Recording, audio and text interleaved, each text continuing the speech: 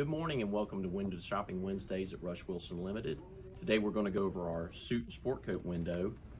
Our first mannequin in the window is wearing a great looking tan and blue window pane jacket from Jack Victor, a Breuer tie, and then a light blue tattersall shirt from Hagen that actually has light blue buttons with it, and then a coordinating pocket square.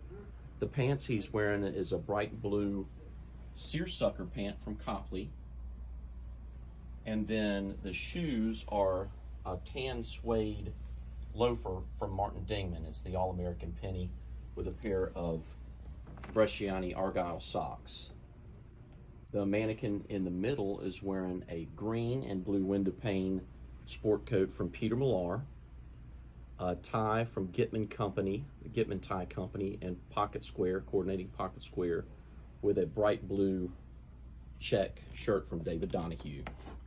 The pants he's wearing is a blue wool and linen pant from Hickey Freeman, and then the shoes are from Alden. It's a medallion cap toe with a pair of navy and green polka dotted socks from Pantherella.